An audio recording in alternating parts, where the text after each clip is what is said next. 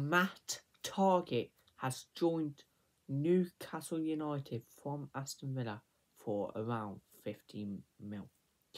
Hello guys, welcome back to another video. I hope you enjoyed the video. Drop a like on this video and subscribe.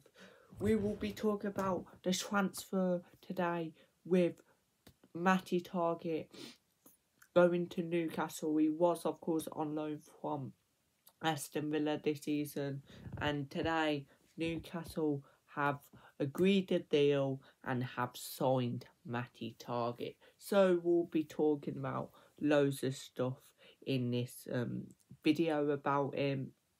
Just think, is it good? Is it sad to see him go? We'll just be talking about it. But if you haven't, subscribe and like on this video. So we'll be talking about first that Matty Target, of course, came from us. He was a solid defender for most of the season. Then he flopped just like Mings did. Of course, Mings had really first good season. Then he flopped and didn't play again. That's what Matty Target did. He's a good player, Matty Target, and I am sad to see him go. But I think it was time, because if he ain't gonna get a place in this team, then it's time to go.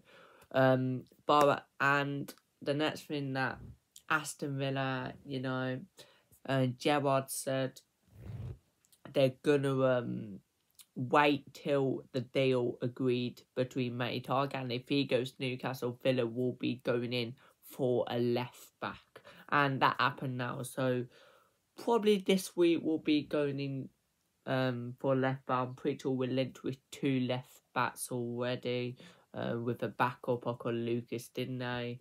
He came in. Matty Target and but I will read just some news from Aston Villa. So Matty Target, Newcastle United signed Aston Villa left back on 4-year deal. It is a 4-year deal, so it will be up to 2026. Says the 26-year-old joined Eddie Howe's side on loan last season, moving to St James's Park in January. He made 16 Premier League appearances, during which Newcastle won 10 games, lifting them from the bottom 3 to finish 11th. And Newcastle was literally in the bottom 3 before Eddie Howe came. And Eddie Howe comes in and get Newcastle to finish 11th. They finished before us. We finished 14th.